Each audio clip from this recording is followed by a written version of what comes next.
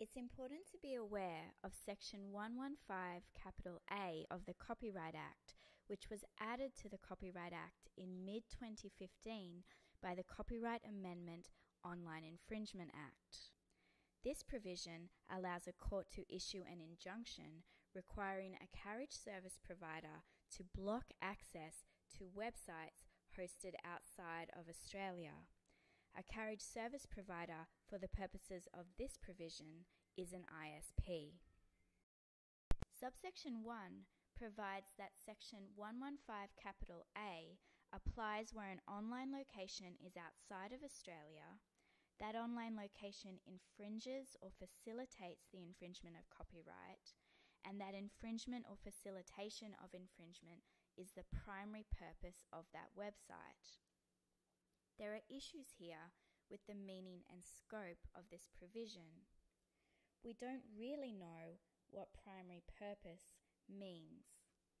We also don't know what it means to facilitate an infringement.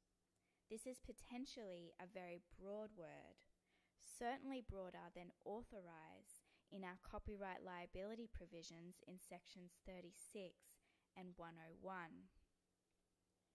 Where subsection 1 is satisfied, the carriage service provider must take reasonable steps to disable access to the online location under subsection 2. But again, we don't know really what the term reasonable steps entails here. Subsection 5 lists the matters that the court must take into account in deciding whether to grant an injunction. These matters include the flagrancy of the infringement, whether the online location makes available or contains directories, indexes, or categories of the means to infringe copyright, whether the owner or operator of the site demonstrates a disregard for copyright generally, whether access to the site has been disabled by orders from a court from another jurisdiction, whether disabling access to the site is a proportionate response in the circumstances, and whether it is in the public interest to disable access to the site. These matters indicate that this provision is targeted towards large-scale file-sharing sites, such as the Pirate Bay. This provision models developments overseas. In the UK, Section 97A of the Copyright Designs and Patents Act 1988 allows a High Court to grant an injunction against a service provider, which may require the service provider to block access to copyright infringing sites. This provision was invoked in 2011 in the Newsbin 2 case. To take a step back, in 2010, 20th Century Fox and other film companies sued Newsbin, a British Usenet indexing website, for copyright infringement. The site allowed users to search for and download copyrighted films. Fox won that case and Newsbin was shut down.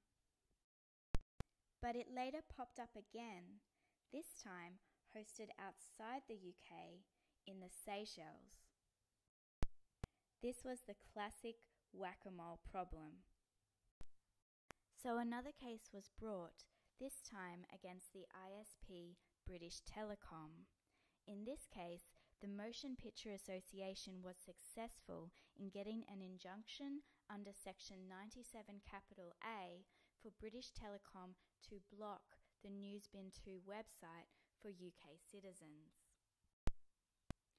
There have been similar rulings in various European countries, including Belgium, Denmark, and France, requiring ISPs to block access to the Pirate Bay. When this is taken into account, subsection 5D of our Section 115A becomes more significant.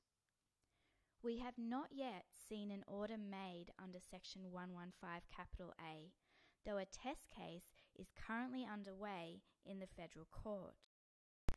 Village Roadshow Films and Foxtel are seeking an order that require ISPs, including Telstra, Optus and TPG, to block access to file-sharing websites, including the Pirate Bay, ISO Hunt, Torrent Hound, and Solar Movie. Parties are debating how the website should be blocked and how broad an order should be. Foxtel wants a site-blocking order which would allow blocks to be extended without going back to the court if a new pathway to a file-sharing website is discovered. In other words, they want the ISPs to dynamically respond to the whack-a-mole problem. Parties are also disputing who should bear the costs of implementing the site blocks. Costs are a common dispute between copyright owners and ISPs. So stay tuned as to how this pans out.